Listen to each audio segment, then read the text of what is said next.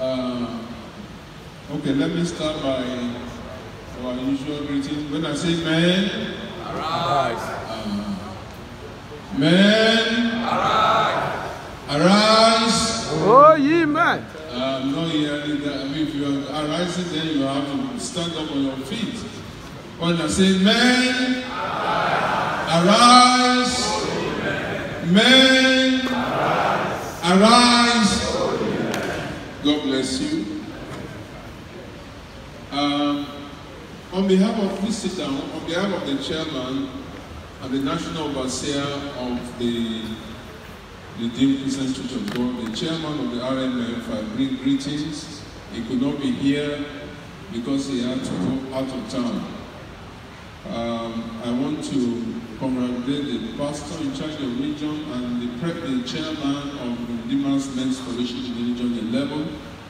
I also want to, on behalf of the board, congratulate all the planners, Pastor Daniel, Pastor Dan, and Pastor Macaulay and their team. Now, we are grateful for the immense strides that the fellowship has taken in the mission in the last 5 years. Before now, we are splintered.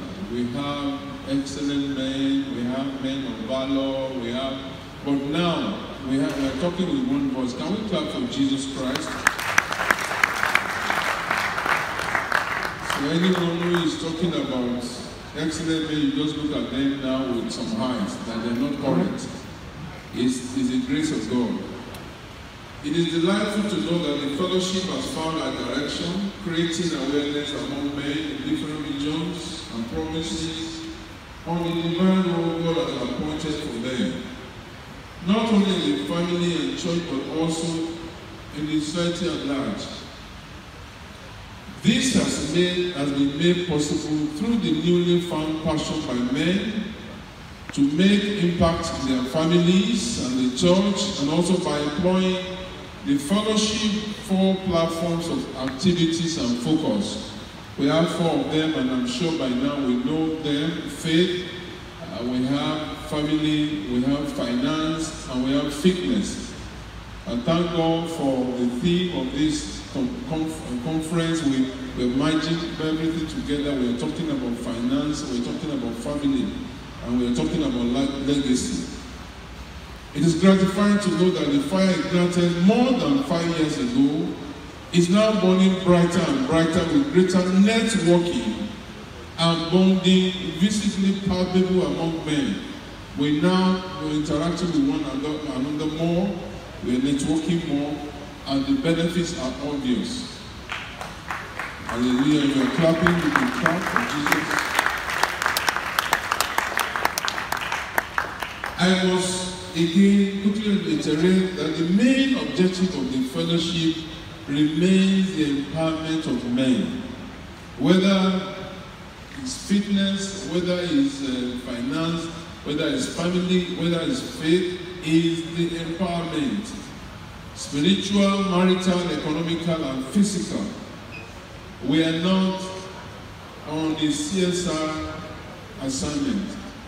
Our goal is to empower every man in the Redeemed Christian Church of God so that they can stand and contribute their own quota to the society. We must not veer away from this objective, since it is our firm belief that an all-round empowered man is not only an asset at home and church, but also in the community at large.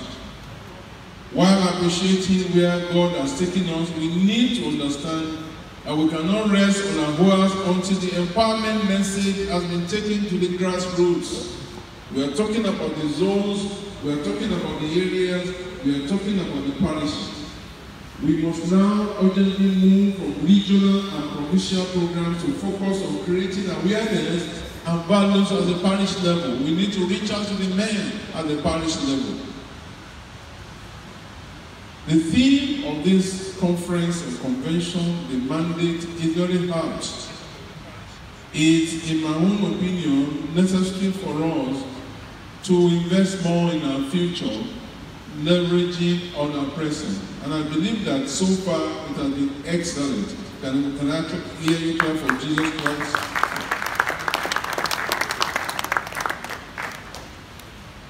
It's always great to learn, but it's more important to apply everything you have learned. So I believe that by the time this program is ending, we'll have gone on with a lot of takeaways that we can implement.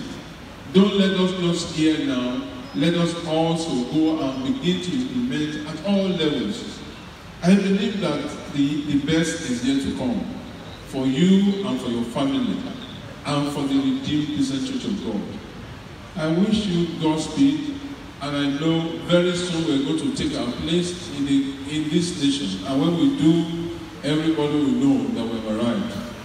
In the mighty name of Jesus. Men, arise.